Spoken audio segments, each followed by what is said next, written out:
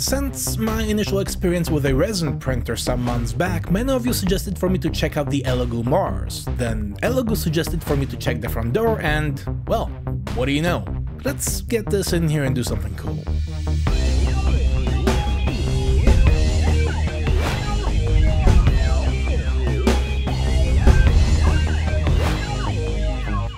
Right to the unboxing, and the nice thing about these desktop resin printers is that there's precious little to unpack. As you can see, this one comes fully assembled, so you basically just lift it out of the box, set it upright, remove some plastic, some protective foam, and there it is, nearly as put together as you'll ever see it. Inside the included toolkit you'll find a plastic scraper, an angle adapter for the build plate, some flush cutters, a metal scraper, a bag of Allen keys and backup screws, an Allen screwdriver, a couple of masks, an external DC power supply, some funnels, and a measuring cup stuffed with a few pairs of gloves and a USB drive. So, a few things. The power switch is right next to the USB port along the back. There's also a 3.5-inch color touchscreen along the front, and once that is powered up, we'll want to raise the Z-axis up and out of the way so that the resin tank can be removed. The build plate attaches by way of this rotary nub, and once the two fastening screws have been loosened, the spring-loaded ball joint leaves the plate to pivot at will. Now we can lower it onto the LCD screen with a sheet of A4 paper in between to set the gap. And once everything has been tightened back down, we can do a quick test of the UV light and the LCD panel. Looking good, so now let's get that protective film removed, replace the resin tank, and that is everything. This machine is now ready to go, so let's talk about the project. Right away, I wanted to keep this one simple yet reasonably challenging for the printer, something that could be made in several different sizes. Something practical, but most importantly, something that is relevant to the subject of acoustics because... So, let's briefly talk about two distinct forms of dynamic tweeters, namely the horn and the dome type.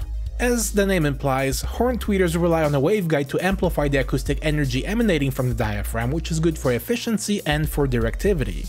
Dome tweeters, on the other hand, dissipate energy in all directions for as long as the wavelength of the sound exceeds the diameter of the radiating element. Roughly translated into casual English, think of it as the difference between a spotlight and a floodlight, and today we'll turn one into the other by horn loading a dome tweeter with a couple of 3D printed waveguide adapters. For this, I'll be using the Audio Dynamics 4000 series tweeter, initially because it's a good one, but also because of how it mounts, though we'll come back to that. Right now, let's get these models ready and talk about the slicer. Not only does the ELEGOO Mars come with the latest version of Qi 2 box, it also uses the Qi 2L 5.5 series controller board for native support across the hardware and the software. In other words, whatever we do in the slicer should translate flawlessly over to the printer. And to get things going, ELEGOO has also furnished me with this bottle of resin. The instructions recommend filling the tank 1/3 of the way, which is about this much, so now let's get this thing going. And since we have about 7 hours before it's done, I thought it might be interesting to slice the model for a conventional filament-fed machine as well, just to weigh out some of the differences. The most immediately apparent of which is the orientation of the print and the amount of support material needed for the overhangs, namely all of this.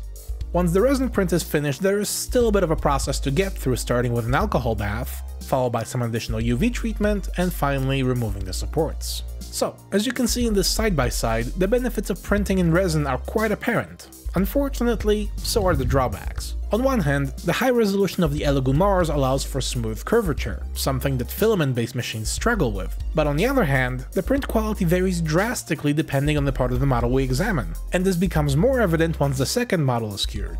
This is just plain silly. However, before you draw any lasting conclusions about the machine, have a look at this. Right after I printed the second horn, with the leftover resin still in the vat, I launched a third print, this time of a model that ELEGOO included on a USB drive, and the results were substantially different.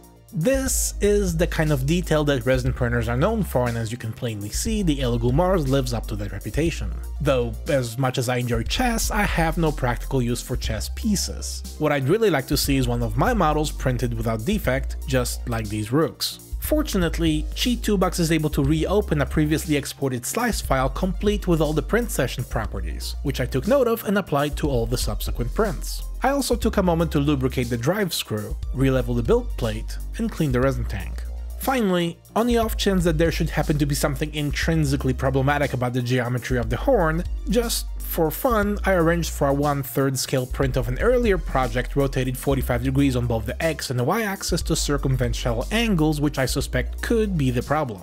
So, following a reprint of the horn, once again with the leftover resin still in the vat, I got the machine started on the tiny transmission line half shells. As was at this point of no great surprise, the reprint didn't come out a whole lot better than the original, and near as I can gather, this is not a problem with the machine, rather a natural limitation of the SLA fabrication process. In other words, even with supports, any upward-facing surface that forms a shallow angle with the build plate is likely to deform, and there's really no getting around it with soft curvature along the Z-axis. So when I set out to model something reasonably challenging for the printer, well, no kidding. The half shells, on the other hand, should give us a better idea of what the machine is actually capable of when both the geometry and the orientation of the model comports to the nature of how the layers are formed. And I'm eager to see whether or not this could validate the ELEGOO Mars as a capable resin printer by way of something other than a pre-sliced reference model. In the meantime, however, we still have some acoustics to dabble in, so let's briefly talk about why you might want to horn load a tweeter. And there's a couple of reasons. First, it's a simple way to boost efficiency in places where off-axis performance doesn't matter. Maybe you want to fabricate some custom pods, aiming the mids and the highs right at the sweet spot, though with a tweeter, as the smallest of the radiating elements, there's only so much power that you can apply, especially around the resonant frequency before you smoke the voice coil. Well, instead of a flat mounting plate, something like this could possibly make all the difference. Another good reason to horn load is to modify the response acoustically rather than electronically. This horn, for instance, is designed to boost frequencies around 3 kHz, and I designed it with a mounting flange just to illustrate the sheer scope of possibilities, hopefully giving everyone some ideas as to what can be done. This one I designed to completely flatten the response by way of a 10+ decibel boost around the resonant frequency, something that could never be done electronically without also running a serious risk of damaging the driver at volume. Anyhow, let's gather some real-world data, starting with the tweeter on its own,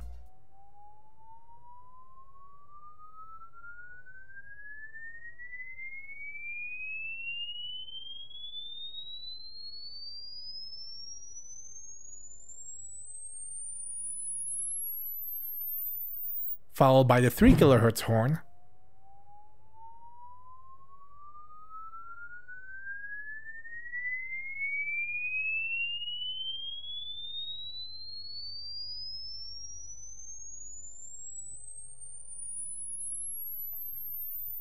and finishing off with the larger 1.5 kHz horn.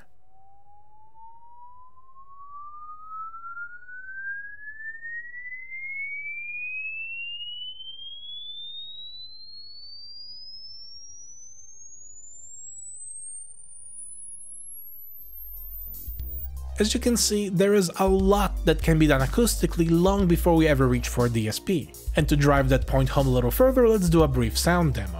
Here's the HexiBase version 2 for the lows and the mids, and my tweeter contraption for the rest. Here we go.